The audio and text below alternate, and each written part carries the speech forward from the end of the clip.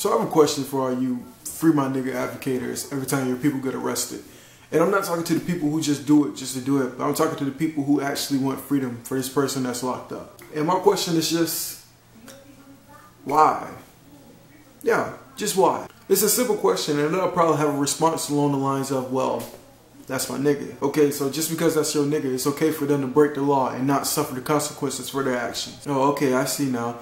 You're one of the reasons right now one of your niggas is locked up. Especially if you participated or knew anything about it and you did nothing to intervene. But that's your nigga though. I mean, I really can't see how. Because if you really cared about that person in the first place, you'll be trying to persuade them to do otherwise than commit crime. And not stimulate and instigate their ignorance. Especially the people who are always in jail or some shit. But you constantly put this idea in their head that somehow it isn't their fault that they broke the law. Or it isn't that bad that they broke the law. And certainly not enough for them to go to jail and do time for breaking the law. If you really care about someone and you love them, you should want them to sit in jail and take responsibility for their actions. And you would be trying to actually make them reconsider their life. Not condoning their actions to make them feel like they shouldn't be in there in the first place. Especially advocating free my nigga for motherfuckers who've taken someone else's life or rape or some shit. Anything that causes mental or physical harm to another person. That's some sick shit. And I'm not talking about like self-defense or stand your ground, because those are exceptions. But they just went out and killed someone over like an affiliation to a group or an opposing group or drugs or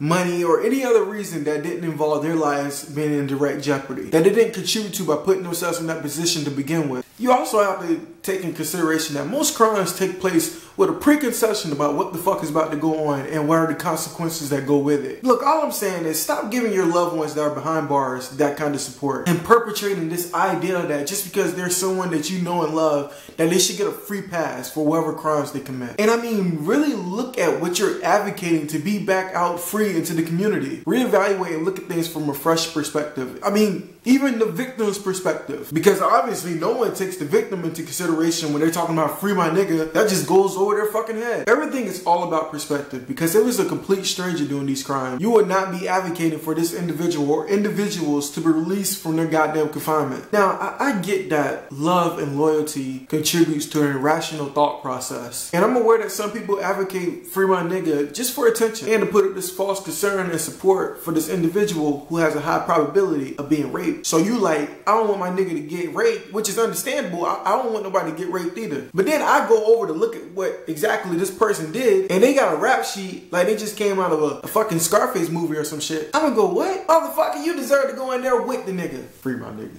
Free my nigga. Fuck that nigga. Nigga knew exactly what he was doing to get locked up. Shit.